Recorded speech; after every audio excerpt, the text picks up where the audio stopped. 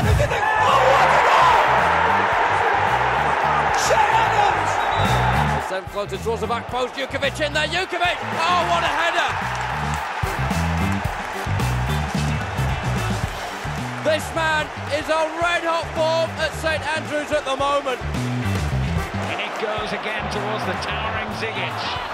Oh, confusion at Martins has surely scored the winning goal for Birmingham City. Hello and welcome to Blues Talk. Today, a special Back to the 90s edition as we are joined by Birmingham City legend and of course BluesTV pundit Dele Adebola. Myself and Dale will be taking a trip over to the Costa del Sol to catch up with him and find out all of his thoughts about his time at Blues and more. The Blues Talk podcast with Dale Moon and Callum Denning. Right, Dale, second Blues Talk of the close season. It's dragging. Is it dragging? It's a bit weird, isn't it? It's dragging for you. I mean, be honest. What, we're 3-4 weeks into it now? Yeah. It just feels like a bit of a drag. What? I don't know what to do on a Saturday, mate. No. I'm not at a football stadium somewhere in Berkshire. Yeah. Or South Yorkshire. No, I need my little football fix. But I mean, I know we've got the Women's World Cup coming up, but other than that, it seems like there's nothing on. I mean, has anything actually been happening in the world? No, that's the thing. I mean, for us, you can do so much housekeeping at the club, but then it's all about fixture announcements, kit launches. Players don't come back until the latter part of June.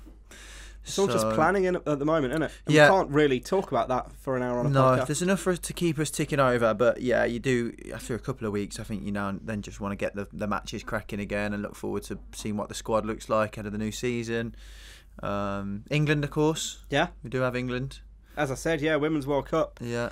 Look forward to seeing, of course, Lucy Staniforth represent us there. Chloe Arthur as well, playing for Scotland. Yeah. I don't know whether I should admit to being a Scotland supporter, but I mean, it's out in the open now. But still, we've all got your sins. We've got representation at the World Cup. Of course, first game is England-Scotland. So should be one to look forward to. But yeah, now's the time, boys. Get off your holidays, come back in, and let's start talking about football again. I mean to come on the podcast, to be honest. Come back. Come to the stadium straight from the airport. Yeah, it's about 20 minutes from Birmingham Airport. Let's just see straight here. Come see me and Dale. Yeah, and talk about the beasting they're going to get from Sean Rush and co. And it's horrible just watching. I'm out of breath thinking about it. Watching, but it isn't. It's a necessary evil. We saw how good they were last season. So yeah, all that's still to look forward to. But yeah, in short, we're missing our football fix. We've got nothing to talk about. But I think for this podcast, that is a perfect time to turn to the legends of this club. Yes. The people that we didn't really get a chance to speak to on the podcast during the normal season. They're on BluesTV every week. Of course, live audio commentary available to UK fans. International fans can watch every game.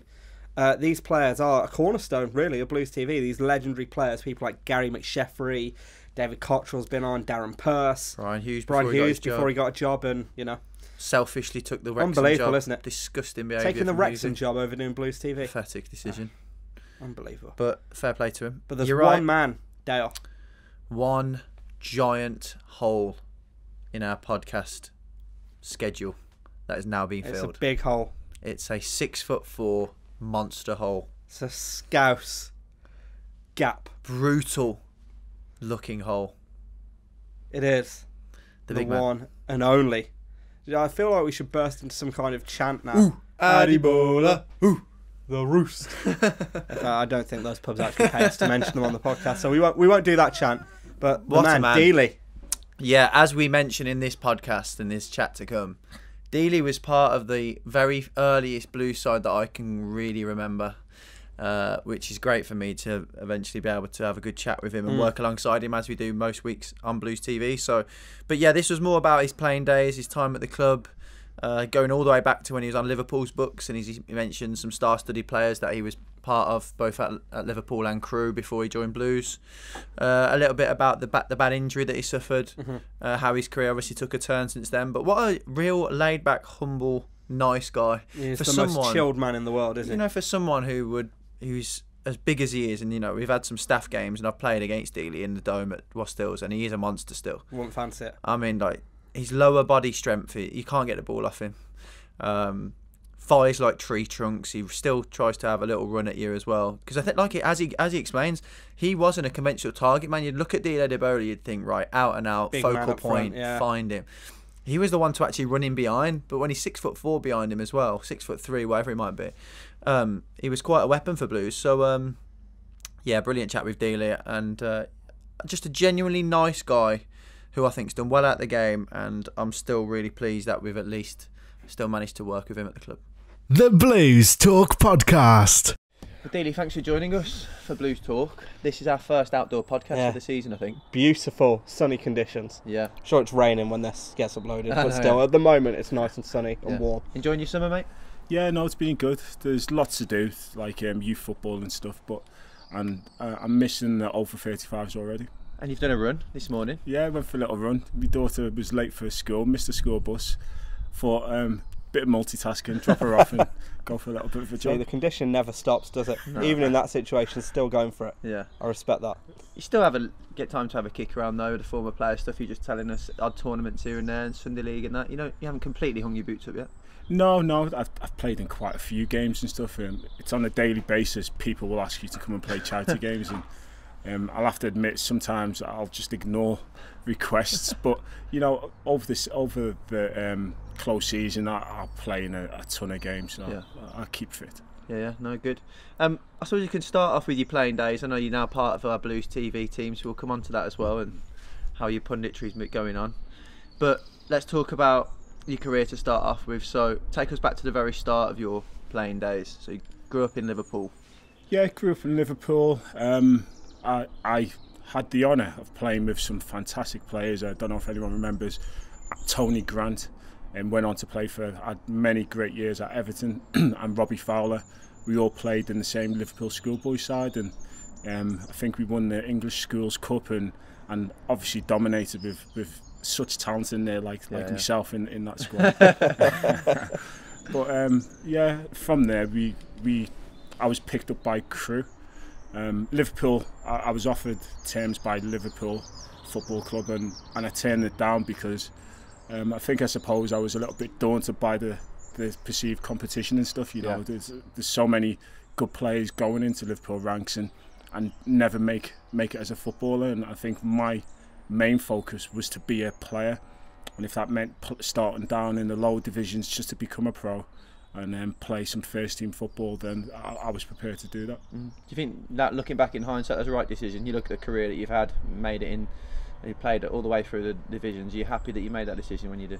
Yeah, definitely. It's a big move to come away from Liverpool at the time as well. No, and actually I was living up in Crewe from the age of 16 in digs, away from family, coming home of a weekend and stuff, but I never look back. I've never regretted any second of it. You can always say, oh, what if this, what if that, but what if I didn't become a player, and if that was my what I wanted to achieve and stuff, I've overachieved really. So I think more players should do that. You see a lot of the big clubs stockpiling young players now for fear of losing them. Do you think the onus needs to be on a young player to get out there and take charge of his own career, go and play football?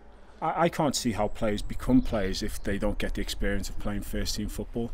My first experiences were at places like Bangor and Northwich Victoria, and just playing against grown men. Getting battered and bruised. Getting battered at the age of 16, 17 years old, and I'm not saying that that's everyone's path, but it definitely made me grow up quick and realise just what was needed to become a professional. Were those players decent? You talk about the Fowlers of this world. Could you see that they were going to be players when you were playing with them as kids? Yeah, absolutely. Robbie Fowler, he was legendary from the age of 8-9 years old. So I played against him a couple of times at Sunday League level, and everyone used to call him Robbie Ryder. Oh, Robbie Ryder's playing again. Robbie today. Ryder. Yeah, no, he used to score 5-6 goals a game. Yeah. So his legend preceded him back then. It was. And Tony Grant was a fantastic footballer as well. To watch him, you couldn't get near him. Yeah. You look at some of the players nowadays and the way that they manage the ball. I think everyone's got that in the locker, but back then, even as a young kid, you could see just his football intelligence. Yeah. Were you always a monster for your age in terms of size? Yeah. Were you always the big bustling centre forward? Yeah. I was I don't think I was much smaller than what I am now when I was about 12. You know, so yeah, it was my size. But to my credit, I'd like to think there was a lot of big kids about, but not many big kids who could play as well. So absolutely. Onto Crewe. I mean, obviously their reputation as bringing young players through, certainly during that time when you'd have been there as well, was fantastic. They were almost the trendsetters for the academy system and everything that was good about bringing young players through. How was your time there? Loved it. Absolutely amazing. Dario was tough. You know, he used to talk to first team players as if they were 11, 12-year-olds. Yeah. But the guy was so passionate about his football. You'd see him at every different age group and giving them all equal time. The first team got the majority of his time, but not by much. I remember him taking under 11, 12 trainer sessions, taking 13s to games a bit later on that day, doing one-to-one sessions. I can't remember how many one-to-one sessions I had with him, and it wasn't just me. Like, he'd do that for everyone, anyone and everyone. That's amazing, really. Was there some players there who made it through with your crew? Yeah, Robbie Savage, Gareth Worley, I don't know if you remember some of these, Ashley Westwood, Bradford and stuff. Seth Johnson, Danny Murphy. The record is quite amazing when you consider. I know, with all due respect to Crewe, they're not a powerhouse of English football in terms of size of club and fan base, but when you look at that list of players, particularly in the 90s towards the early 2000s that they brought through, so many players come through that system. They must be doing something right there. Yeah, I mean, if you look at, if they managed to retain half of those players, they might have been playing top-end Championship Premier League, you know. But Crewe survived by bringing through that talent and selling it on, and that, I think that's their philosophy to now. Did you enjoy your loan spells? Like you already mentioned, your first taste of men's football was out on loan. Big learning curve, because some of our youngsters will be coming back from their loan spells this summer and they'll be better for it. Did you find the same experience? Yeah, no, I loved it. My first loan spell, like I said, was to Bangor City under Nigel Atkins. Right. And it's fantastic because, you know, you get that experience. I must have scored about 12 or 13 goals in a couple, like I think it was a couple of months or something, and you get everyone, you walk into the dressing room and everyone's buzzing about you and whatever, so you get that side of it. But also I think when I came back to Crewe, you know, reality sets in again, so you get the highs of going out and maybe being one of the better players in the dressing room while you're on loan, come back into it, and then all of a sudden you're vying for your first team spot. You go and play.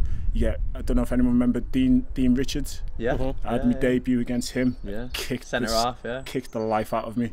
Couldn't get, like, just was all over me. Couldn't get near the ball. Just ran over the top of me. Just welcome back to the league. So then it's another level of player. Then you've got to raise your level again. Yeah. Before Blues came into you, did you have a particularly good season? Blues must have saw something in you in that final year when you were at Crewe. Yeah, the season before, when we got promoted, so we got promoted to the Championship. I think I scored about 19 goals or something. Yeah. And I missed half the season, so it was literally about 19 goals in 29 games or 28 games or something silly like that. Yeah. And then we got coming to the Championship, and I think I must have been close on 10 goals before Christmas. So there was a couple of teams who'd already sort of. I remember, I think it was Charlton Athletic. Who else was it? Charlton, Wimbledon, and West Ham. They all had a little look at and actually made bids and stuff. Right. So it was Blues was. I came to Blues, had an interview, and signed before I went to speak to anyone else. Oh, really? So, what made you? Why Blues? If you had those options, how come you went to? A bit of a weird one, and this is honest to God true. Marcus Bignett. I remember he was at Crewe as well, and he said, "Oh, if you sign for Blues, you'd be an absolute legend. They'd love you." So I had. I don't know if they paid Marcus anything, but I had him in my ear at Crewe telling me how I'd love it at Blues and whatever. And I don't know, I just went there and got showed around the stadium, and I didn't really want to go anywhere else. I was there all day, and I'd sort of, I don't know if I'd been talked into it, I'd made the decision myself, but it felt like it was right, and it didn't feel as if I had any other choice. Like obviously later on, oh, we've got to go for an interview, we've got to go and speak to so and so, we've got to go and speak to so and so. But we'd already done the deal, we'd done everything, and I was ready to sign. Marcus wasn't wrong, was he? No, consultancy fees needed there as well, I think. Well done, Marcus. What were your first impressions though? I mean, sign for Blues, obviously impressed. You'd heard from Marcus beforehand, but what did you think of the club itself once you got in on the inside? No, it's fantastic. It was undergoing a massive transition. So obviously Barry Fry, I don't know if it was the year or 2 years before. Yeah. I brought in, there must have been about 40 players 7,000 there. players. Yeah. Yeah, something like that. Revolving door. And Trevor literally had his squad, and there was another 20-30 training on the other pitch next to us. So it was a little bit weird in that way, but some great guys. I mean, Paul Devlin was amongst the squad, and Dave Barnett, that were sort of on the way out and stuff. And you see some great characters and some fantastic players sort of in and around the place. The atmosphere would have said was the biggest thing I enjoyed about my early days at Blues. Yeah. Did you move straight to the city, or did they put you up in digs to start off with? No, I got actually I was in the hotel. It's not the Metropole, up towards the NEC somewhere. Yeah. There's a Metropole there. Yeah, but it wasn't that one. It was one round the corner. I can't remember. Put you up to start with, and then you moved. Yeah. And then quite quickly I got a flat in Solihull Centre, and then moved to Hillfield. And then quite a few players you were telling us around the same area when you were living there. Yeah, and they all followed me over to Dickens Heath. So Dickens Heath got thrown up and stuff, and Commission, I think. Yeah, and then a million of us were sort of stationed around here. We had our own little club. Yeah. Would you say you played your best football with Blues? You can be honest if it wasn't.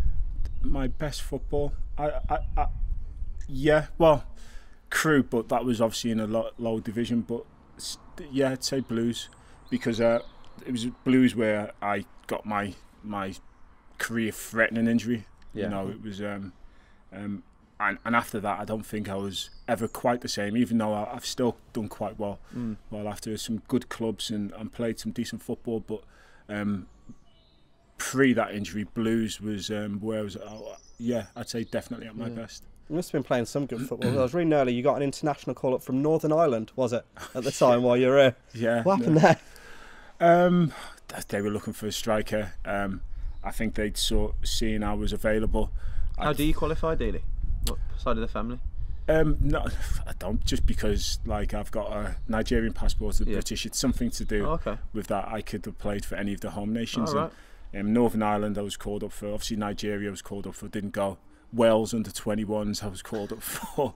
When I was hey, what, you when are I was after younger. a game? Yeah. I didn't. Whoever give you a kick. Didn't go to any of them. Yeah. But again, international football, another decision which you could say you could regret, but I played till I was 38, and but if I would have played international football, the danger was I would have maybe had to cut my career shorter. Yeah, you see a lot of players, don't you, just sack off their international stuff towards the latter years just to preserve their club football.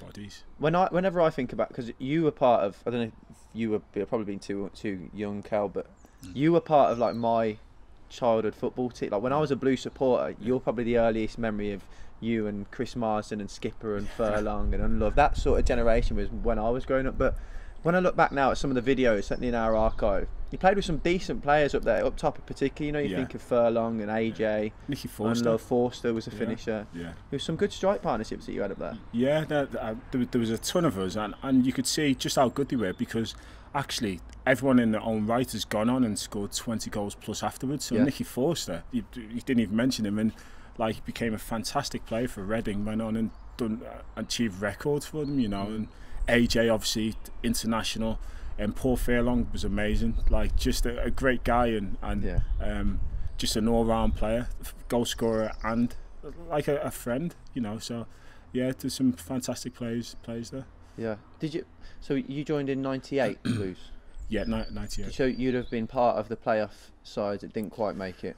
Yeah, again, injury problems for me.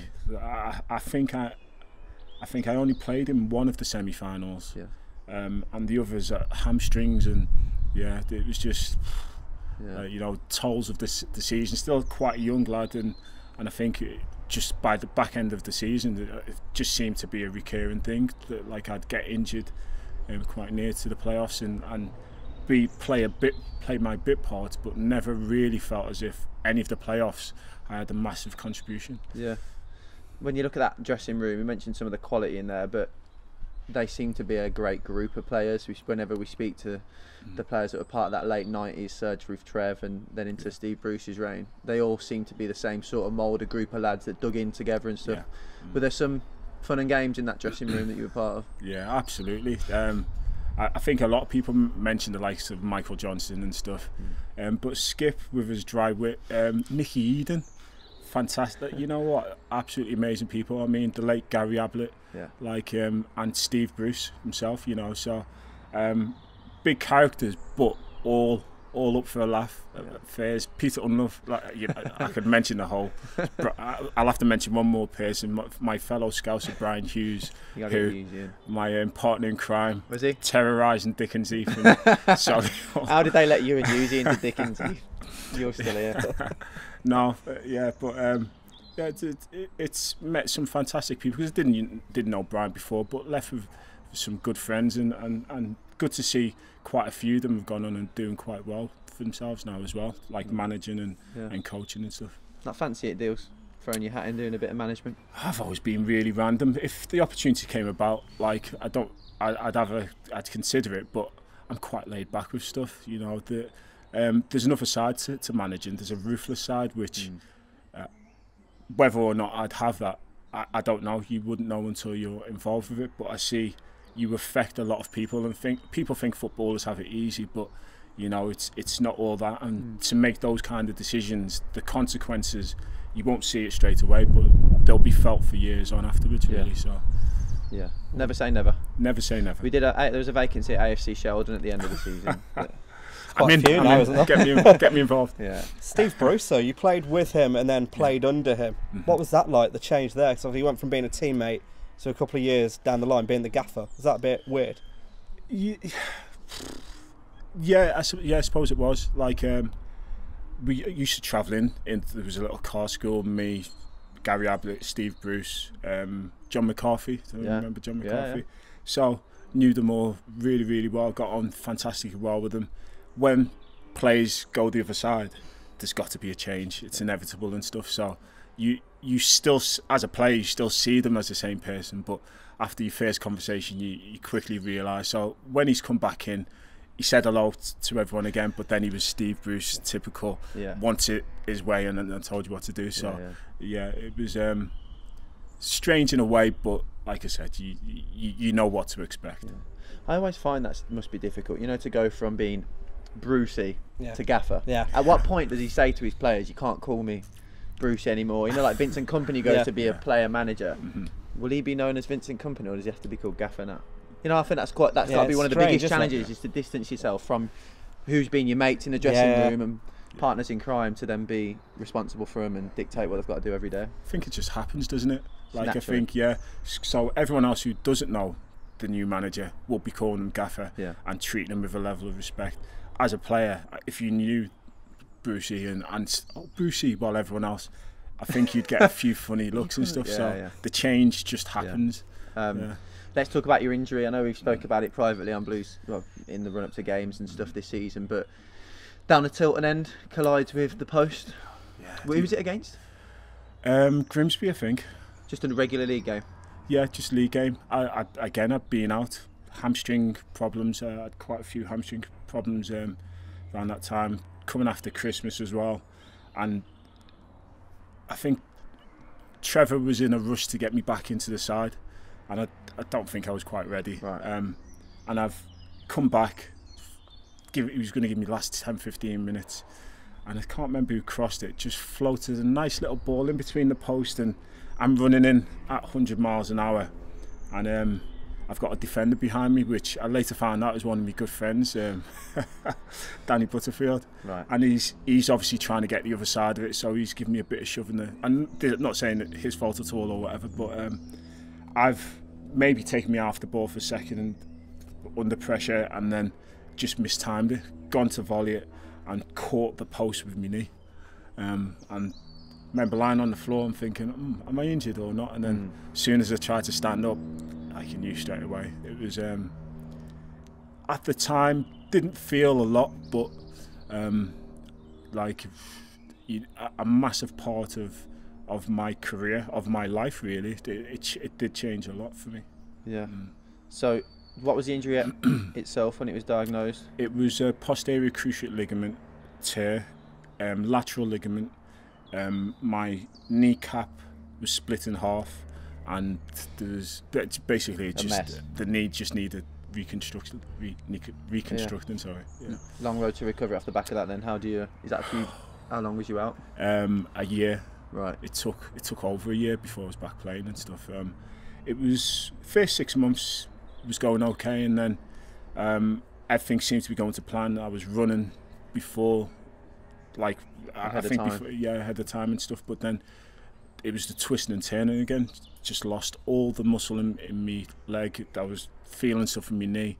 Multiple injections later, still wasn't solving the problem. It just felt like thing after thing, and towards the back end of that year, I still wasn't totally sure if I'd come back and make a full recovery, you know. So luckily I did, but like I think there was a lot of perseverance in there, and just a bloody mindset about I am going to come back and play.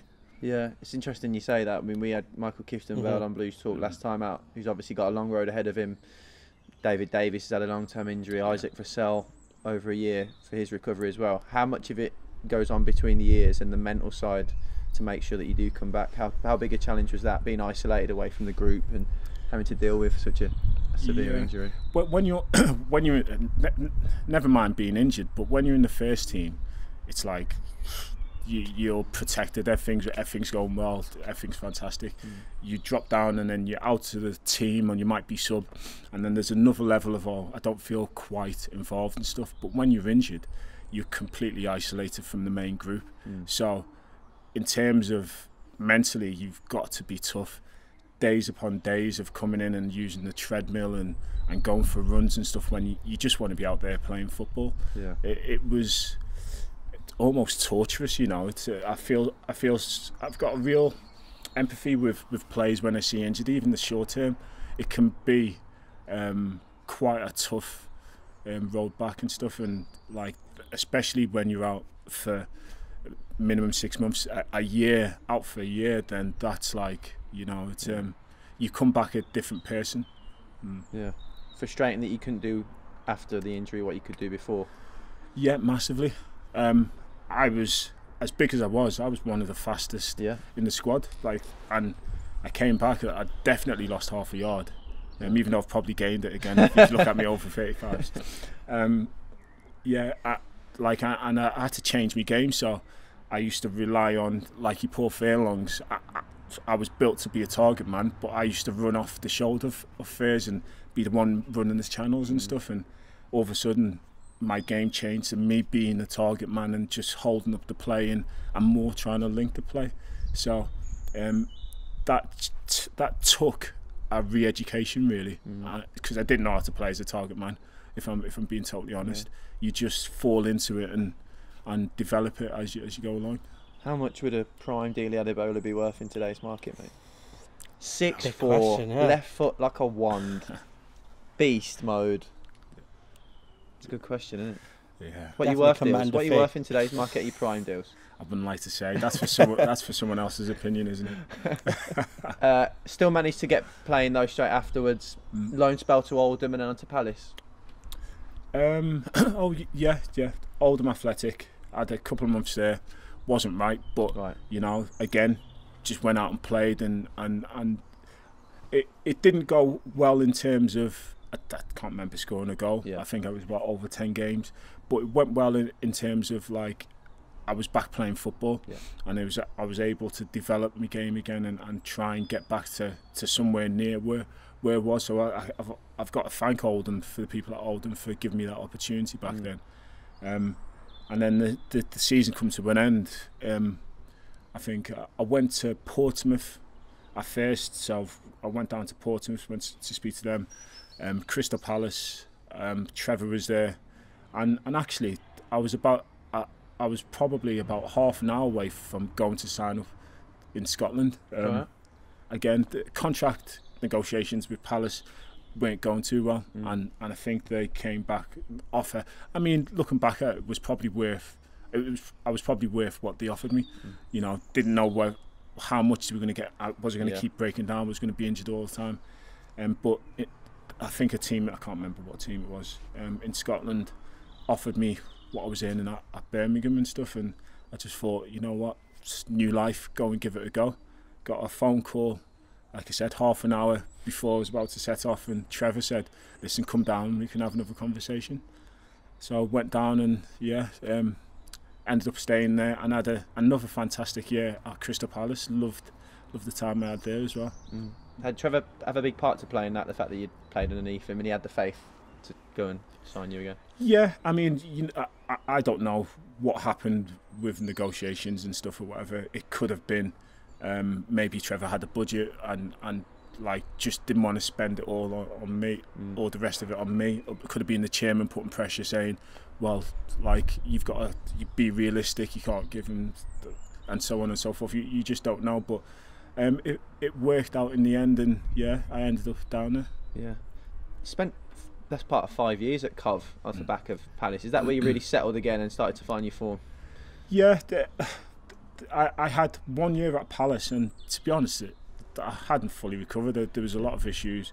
It turned out later on that I had a double hernia, which I'd had all season, and no one had picked it up. So these soft footballers these days, getting mesh put in and all that nonsense in big deals. What happened back in the day?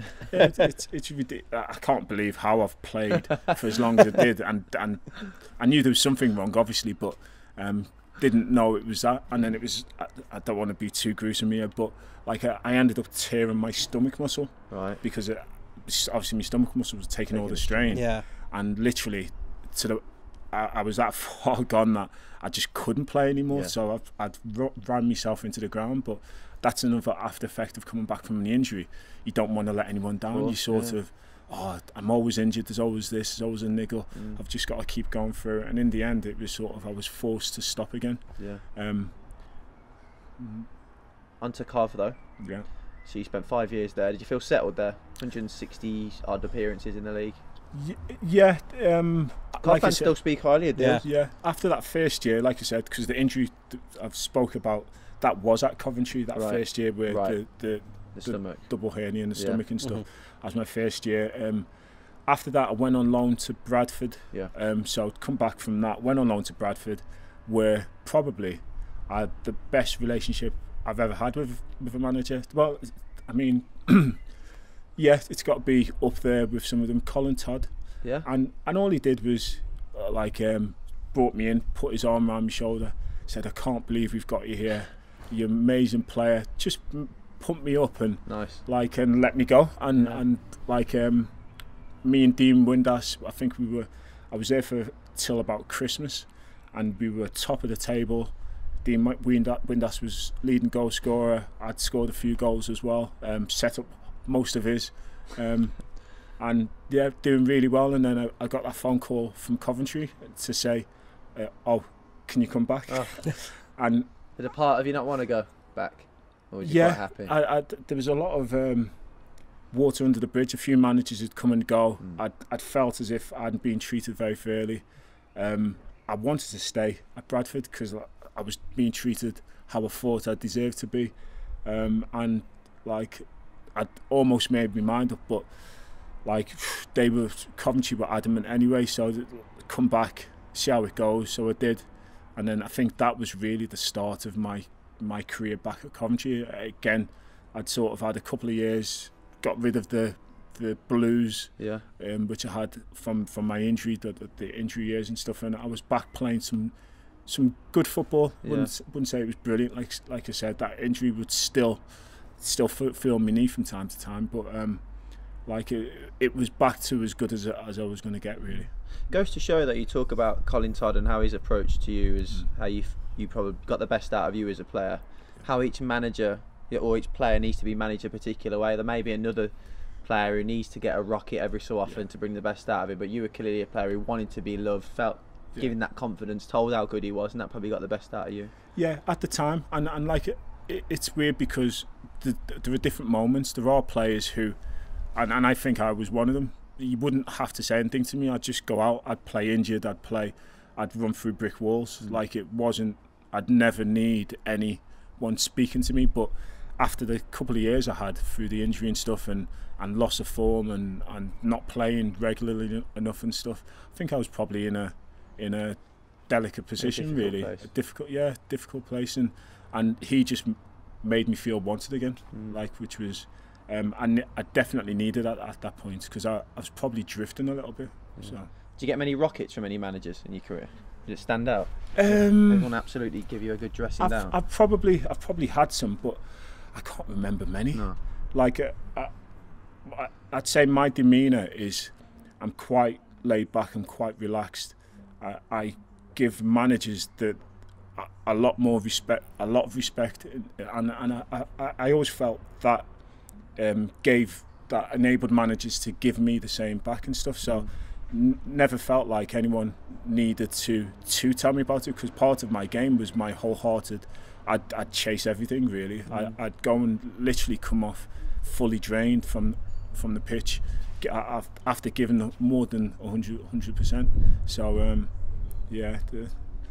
I'm just, don't get me thinking. I'm trying to think of when someone's had a right go at me, but something I'll pop up later. Considering the career you've had, it's good to be able to sit there and say that the manager's never had to dig you out, but you must have been doing something right. Yeah, I'm sure they have, but I'm sure they've been respectful in the way they've done it and stuff, because I've seen, I won't mention names, but I've seen some managers fly off the handle, throw things, get people by the scruff of the shirt, even assault players. But it all happened, especially during those early 90s. Different world now, I think, compared to when you was playing. Yeah, I think the frustrations are still there, and those incidents probably won't happen as often, but they still will go on. Yeah.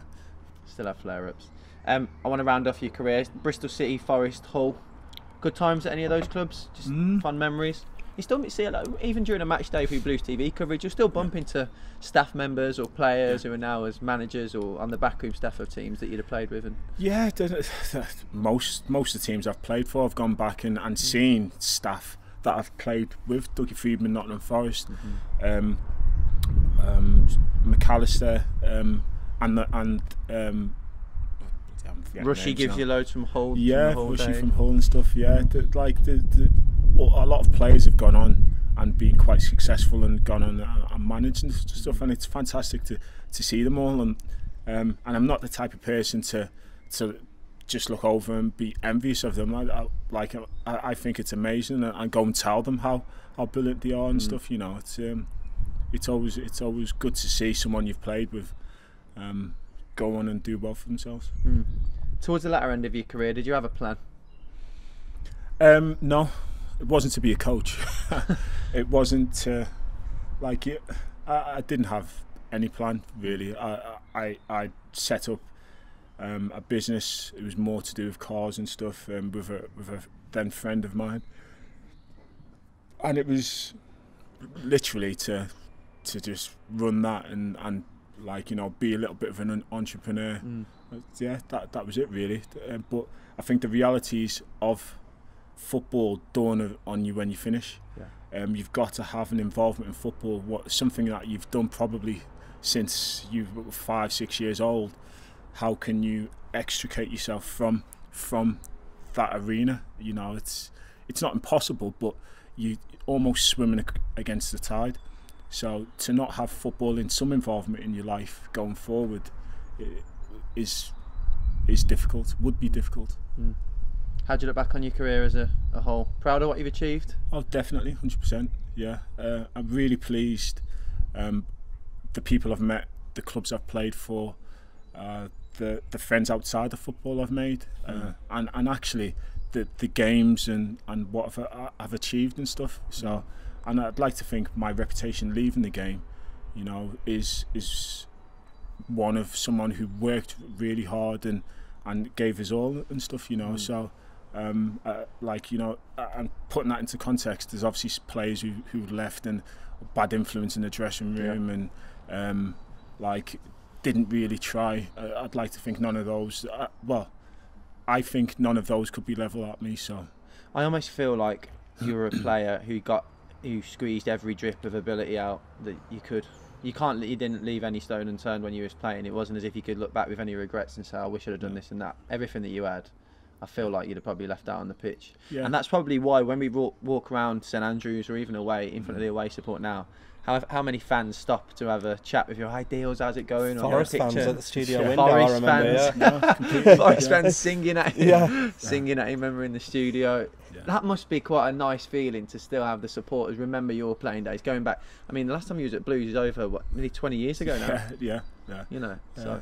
No, and the fact that I played championship football till I was 37, 38. I mean, there's obviously lots of players who do it, but I think the vast majority will make it to 30, 31 before they start slipping down the divisions.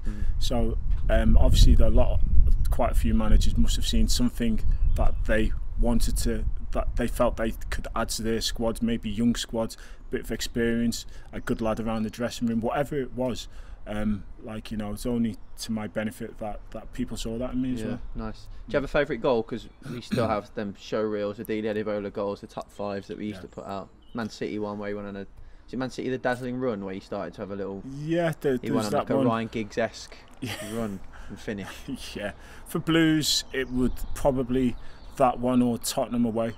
There's either that ones, but there was one for Coventry that... in a cup game for Coventry as well, that a lot of Coventry fans say to me. So talk us through it. Oh, typical. Picked up the ball, brushed through a bunch of players, slotted under keep. Standard, really. Yeah. You know, average. All my goals are the same. Yeah. And then you done some TV work with us. Yeah. Did you do any stuff for Blues before last season? Yeah, it was more for WM. Right. Yeah, so WM did a little bit radio work for Coventry, Blues, for Hull. Yeah.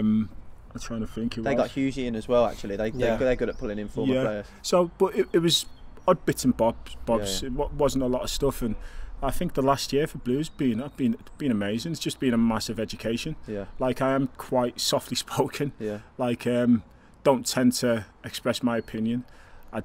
100% I've noticed in terms of me, like being able to hold a conversation in front of, like, a lot easier, a lot better. I coming from a playing background, for any ex-players who were thinking of doing it and aren't sure, just throw yourself in it. Like, it's been a massive thing. I definitely one of the improvements. You can come out and do a lot of things, but not many things improve you as a person, and I think it definitely has done that, really. Yeah, no, it's been good. You've seen a lot of Blues this season. Yeah. I mean, it's been, I think you described it in the last podcast as a unique season in terms of everything they've had to deal with. It's been quite a roller coaster that you've been part of and to witness. Yeah, this season, I think a lot of people, it'll be lost on just what an achievement this one has. I haven't seen Blues over the last 2, 3, 4 seasons. They've played some of their best football. Like, I played with Gary Rowett, love Gary Rowett as a person, fantastic manager. He arguably did the best in terms of league position, but all-round package, if Monk would have had the same sort of backing and conditions with this style of football and the way that he's handled things, like, I do think that Blues would have got promoted this season. Yeah. A real camaraderie, the boys were all together, and that's not just come from the backroom staff at the ground. I think the whole club has changed. The way that all credit to yourselves, the way that you engage with the fans, with the players, going out, and the homeless stuff that's been done this year. There's been a change to the club that people might not recognise straight away, but in the years to come, when you look back again, you'll see it, and it's good to see. It's definitely something that needed to happen. Yeah.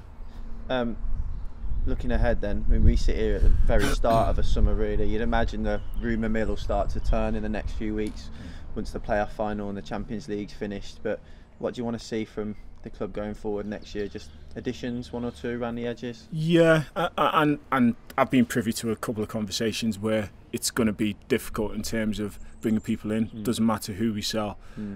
That's going to redress the balance, really. So But on that note, we are in a better position, and now we can go and bring in some more and just see where it takes us. Yeah. If it's half as good as last season, then we're going to be up there around the playoffs again. Like, it really does depend on just getting that extra player who can.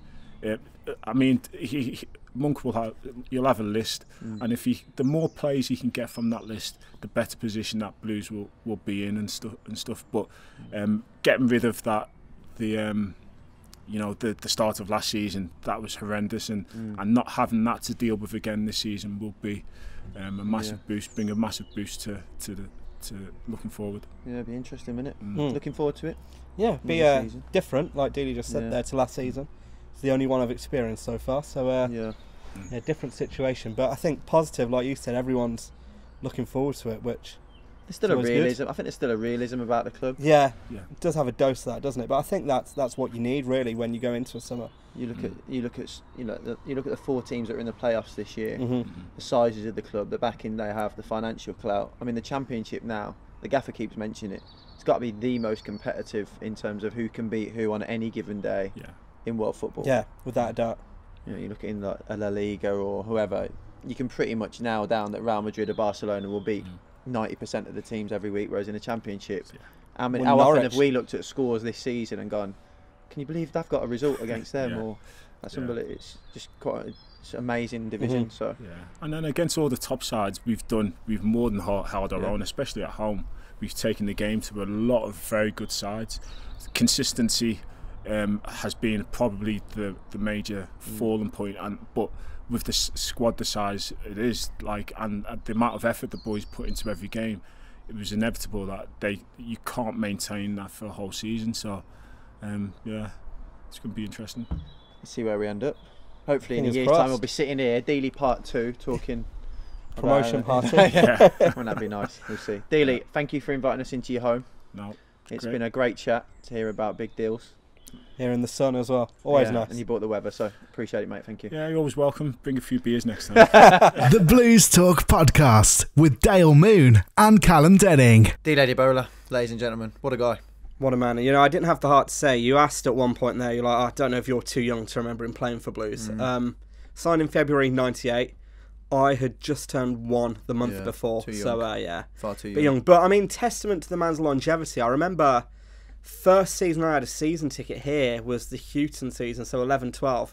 He came here with Hull. I don't know if he was on the bench, but I know he was at least playing for Hull at that time. Yeah. So the man had a long career in the Championship. Yeah, I think he takes pride in the fact that he suffered a bad injury, still managed to have the career he did playing in the Championship until his late 30s, as he mentioned. Is a huge testament to how he applied himself. And like we say, I think he's just a player who squeezed every drop of ability he had, no regrets, great mentality, would always work. Never got a roasting off managers, which is interesting. You know, it must have been an easy one to manage. Yeah.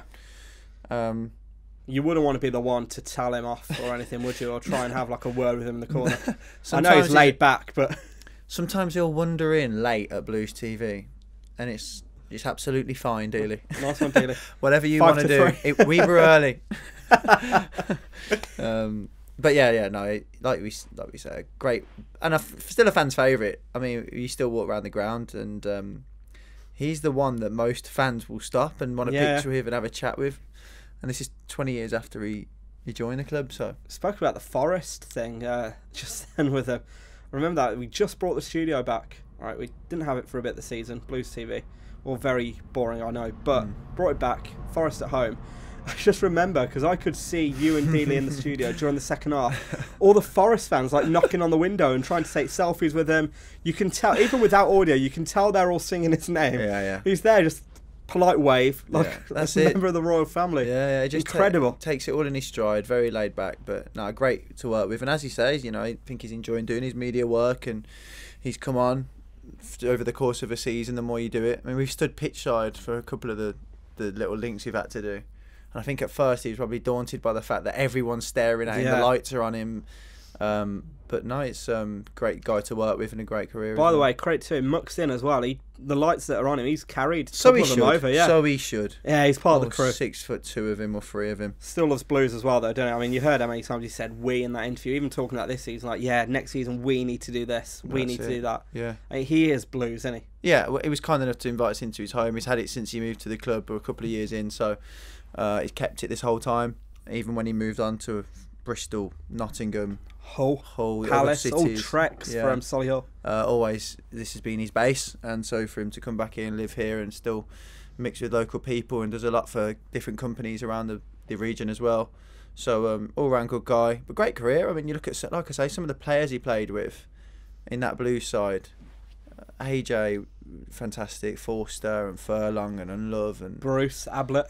You know, Rowett. There's some players in there that, you know, he was part of a really good team. And that's a golden generation for me, just because that was my childhood team. I remember the yellow and black pony kits that we used to have, and auto windscreen shields, and it's kind of nice, just a bit of nostalgia. Are available.